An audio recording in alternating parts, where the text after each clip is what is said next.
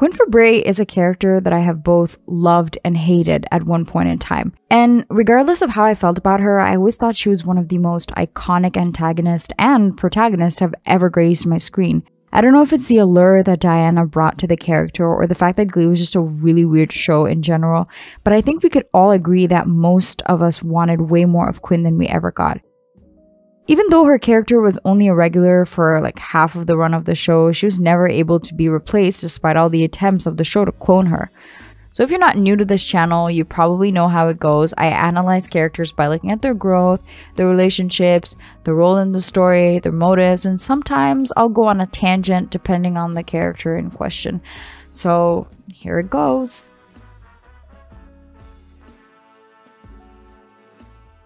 But I expect the position will become permanent. Hi, Finn. RuPaul. What are you doing talking to her?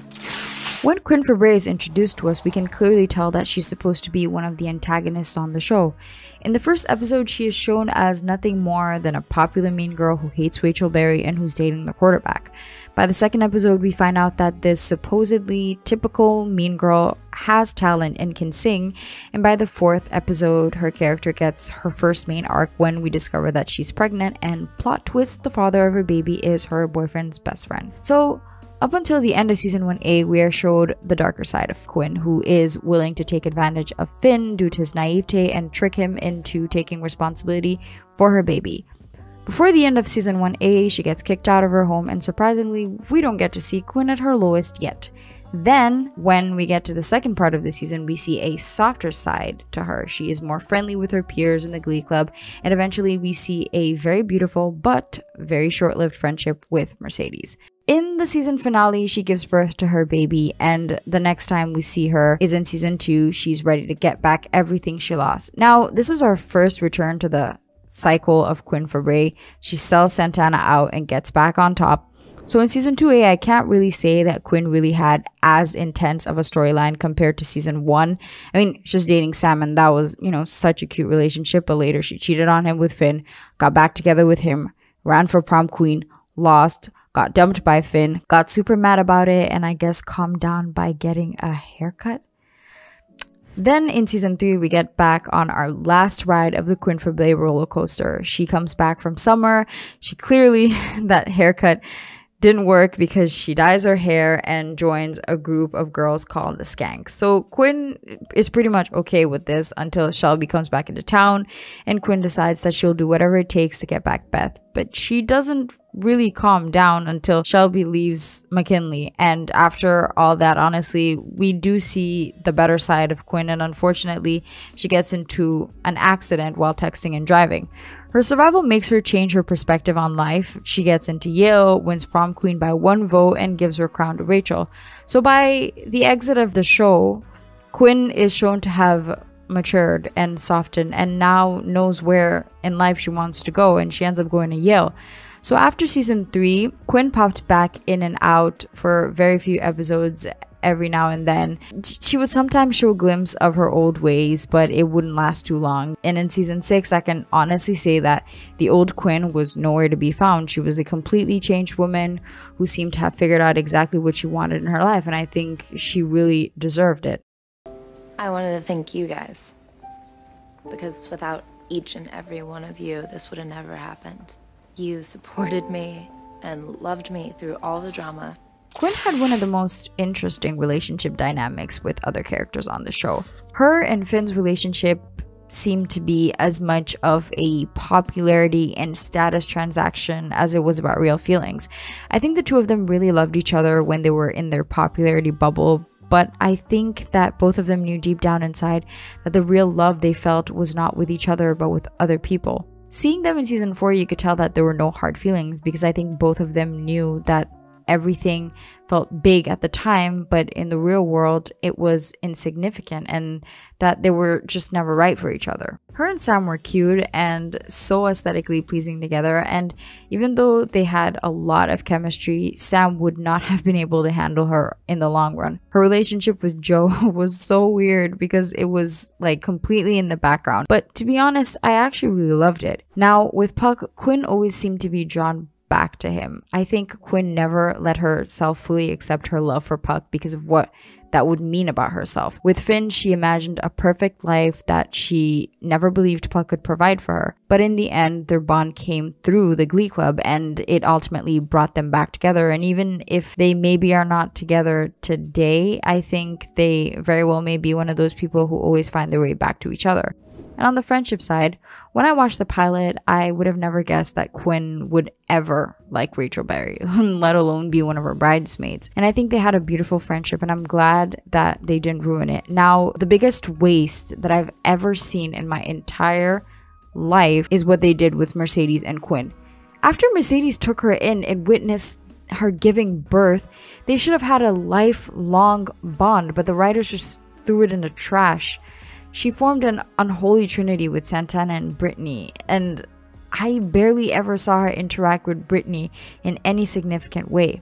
Now with Santana, they had an insane relationship full of support, jealousy, and yes, even hooking up. I will never get over Quinn being absent for the tribute episode and the Brittana and Klaine wedding episode. I would have gladly traded the 100th episode appearance to see her come back for those 2 special episodes. In the end, it was beautiful to see how blended Quinn had become with the rest of the members of the club and how much love she ended up having for the people that she once considered losers.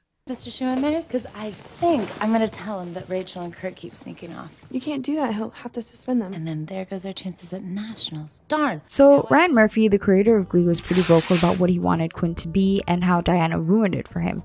He wanted Quinn to be a villain, plain and simple, and blamed Diana for making Quinn human and giving her likable qualities, even though, to be fair, she put up with every rubbish storyline they gave her. So I'm not sure how it's her fault that the fandom still found a way to love her, but regardless of that, at the start of the show, Quinn's role is to serve as the sub-villain along with Santana, with the main villains being Sue and Terry.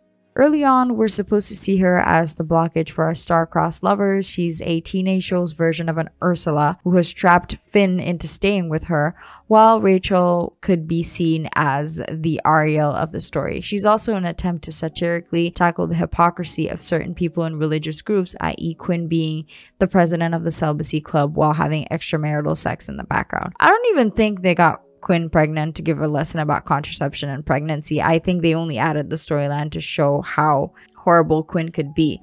Quinn throughout the show shows us that she can be an HBIC when she feels like it, and I love that side of her. To me, she is the embodiment of longing for something so bad that it ruins you, even though the very thing that you're looking for is furthest from the answer to your problems. Her obsession with being prom queen shows you where her state of mind is at, and at the surface she may just look like another shallow girl who wants more praise just for the sake of it, but Quinn is a character who has planned her life. She has planned her entire future on how she needs it to go. Quinn shows us what it's like to put on a facade and what it's like constantly trying to be where you're not. She's what happens when you have the pressure of your parents to be a certain way while also being stuck in a society that conditions you to need to look and act a certain way, even though deep down inside you may be a completely different person but can't show it at the risk of losing it all. Quinn's character goes through so much, from being a villain to becoming one of the most human characters on the show. She represents some of the best growth that I've seen on the show. This is the one chance that we have to actually feel good about ourselves. Are we supposed to be the popular girls? So why can't we have our dreams come true? Many people have complained about how erratic Quinn's behavior is throughout the show, and like I said earlier, we all know that the writers were trying to fuck her up, but it didn't work.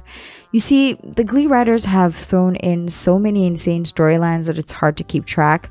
Some of them managed to entirely ruin a character, while a handful of them surprisingly delivered an overturn for certain characters. In the Born This Way episode, which, by the way, is one of the best Glee episodes in my opinion, everything with Quinn sets into place. All of her past and future behaviors would be explained with just 5 minutes of backstory. In Born This Way, we found out that Quinn was formerly known as Lucy Q Fabray. She was an overweight kid who would get bullied for her looks and had an awful nickname. When her father got a promotion and a raise, this was finally her chance to change her life, and she took the opportunity to do so. She started doing sports, got a nose job, and asked to not be called by her name Lucy, instead opting for her middle name Quinn, thus shedding the person she once was. One of the first things I want to talk about is Quinn versus Rachel. I always wondered why Quinn initially hated Rachel so much. I mean, from what Glee showed us, she was mostly cruel to Rachel and not really the other members in the club. The obvious reason to this should be Finn, but Glee revealed that Finn and Rachel only met in the Glee Club sophomore year, but we see Quinn bullying and trolling Rachel online before any interaction with Finn is seen. Then it got me thinking about how Rachel represented everything Quinn once was and hated about herself, except Rachel owned it. It mirrored the situation with Karofsky's disdain for Kurt.